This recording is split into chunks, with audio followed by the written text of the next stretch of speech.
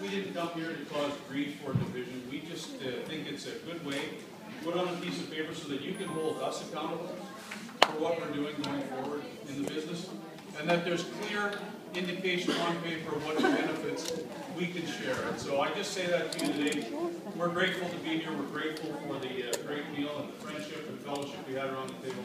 We didn't mean to cause any grief, and so I just say to you, thank you for we understand it fully and know what the agreement is about, and that we get feedback from the community members, every one of us, because this affects our land. This affects the long term. It's not just about today.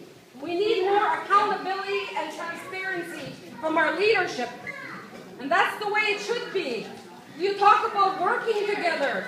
We're not working together. You're keeping information from us. You're only telling us the good side, not the bad side. Why can't we look at both sides? Isn't it only fair for your people? With that, thank you, Cheryl, for your comment. Our mandate is clear: to provide training, employment, and keep our Mother Earth sustainable for generations to come. She wanted, that's what she got. She wanted division between the people of the community, and she got it.